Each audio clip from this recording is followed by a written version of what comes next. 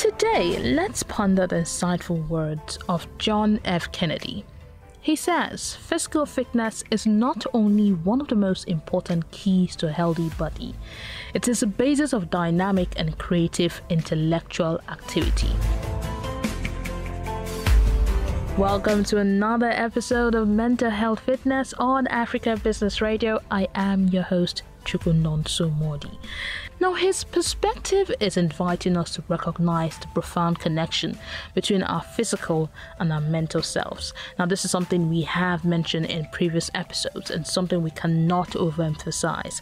Now, we have to consider the ways in which our physical well-being can serve as a catalyst for intellectual vigor and creativity.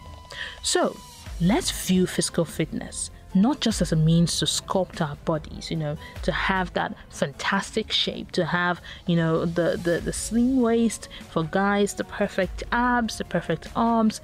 No, but let's look at it as a foundation for unleashing the full potential of our minds.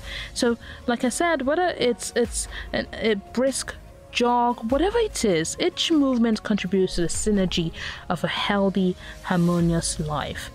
Now, remember that a healthy body is not just a vessel, it's the key to unlocking your growth.